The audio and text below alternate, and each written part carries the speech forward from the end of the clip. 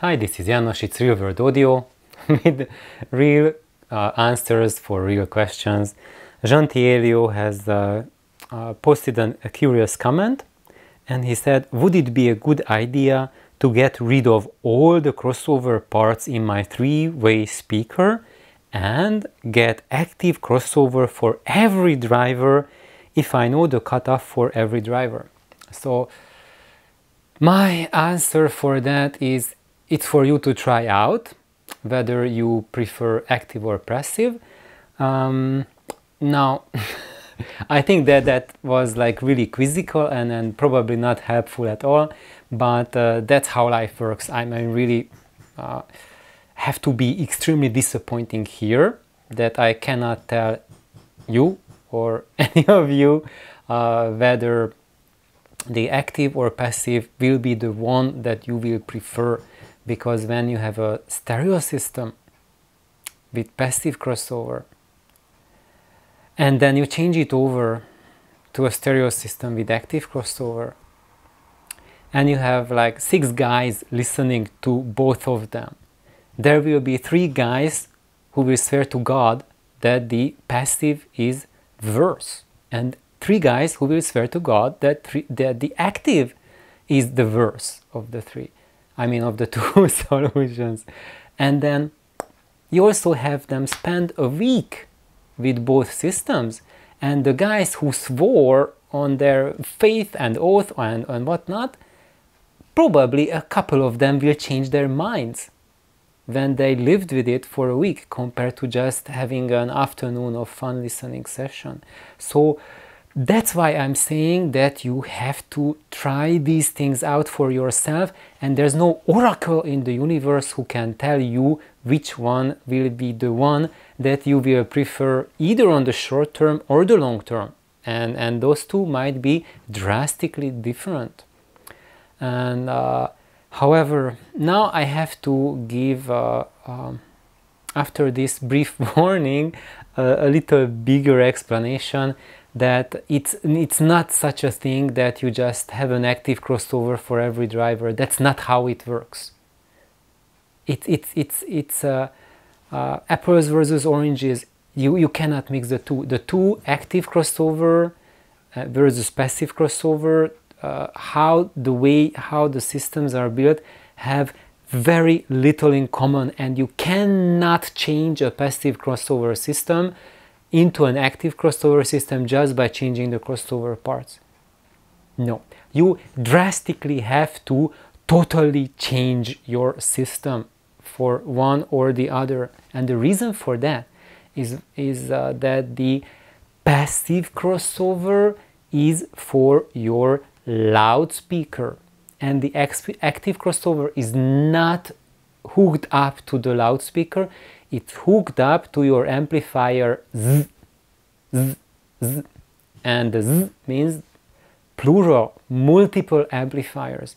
So if you have a typical system that you have your source, preamplifier, amplifier, 3-way loudspeaker, if you want to change it to an active crossover system, then you remove the passive crossover from your loudspeaker, and then you buy 2 more amplifiers, so you have 3 amplifiers, and then you insert the active crossover between your source, or if you have a preamp, between your preamp and your amplifier Z, and the signal from the preamp goes into the active crossover.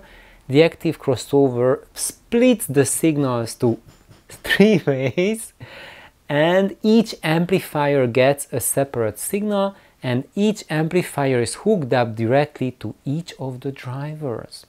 So that's why you cannot just toss out the passive components and put in an active crossover, because you are not putting in the active crossover in the loudspeaker.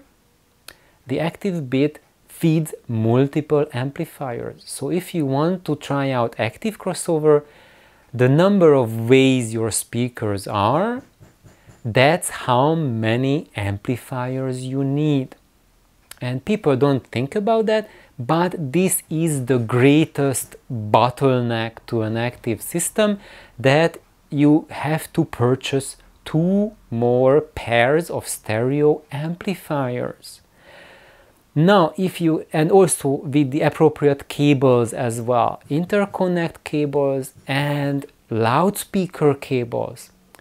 And now here we reach to that point that when is it feasible for you to try out active crossover? And there are 2 parts when you can try out.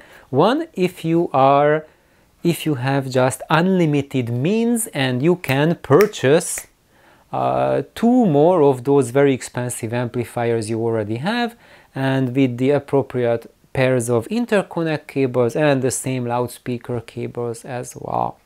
And of course, if you are not independently rich and you want to cheap out on it, so you are compromising, okay, I just get like a cheaper speaker cable for the tweeter and get the really good for the woofer, I have to make you disappoint, because if your system is ready to handle active crossover and you cheap out on the speaker cables, it won't be as good as you intended to be. So I would say just go out on this path if you can afford to really pay the piper for the extra 2 sets of amplifiers and power cords, etc. As the other option is when you already have just a cheap digital amplifier and you have very basic interconnects, very basic speaker cable. You spend maybe $100 on the whole thing. Buying 2 more of that, $200, it's all right. It's not big money, you can afford it, right? Or maybe you cannot. Maybe you already went for the $100 amplifier plus cables because you couldn't afford more. Then it will be kind of a bind for you to just triple that cost for the active bit. But if you can afford it, just do it. And then if you have just a very cheap amplifier driving your loudspeakers, it might be a better option to try out active versus passive, because it might do a better job driving your speakers when it has an easier load on them, because then that amplifier doesn't need to drive a crossover, it just needs to drive a driver, so that's much easier. So then you can try it out and just figure it out if it's better for you or not. But then ultimately you will find out that you want to improve on things, and when you do that, then you have to pay the piper, because every improvement you do, you have to do for this 3-way system, you have to do 3 times.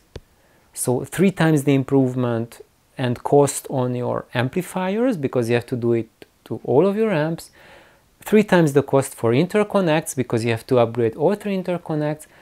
The same 3 times the cost for speaker cable, because you have to upgrade 3 sets of speaker cables and 3 sets of power cords. So if you can, if you have like an unlimited supply or very deep pockets, then active will be a very enjoyable, active crossover will be a very enjoyable path for you. But if you are already strapped for cash with your passive crossover system, then the active way is not for you, because the cost will be exponentially higher, or at least triple the cost compared to staying the passive way. So I hope this shorter video will be helpful for all of you who are debating between active or passive, and these were just the bare bone basics, and hopefully this will help you to make like just make out the rudimentaries that you need to know when you want to go the active path or passive path. So thank you for tuning in. Thank you, Genti Elio, for your question. And team, have a wonderful day. Bye bye.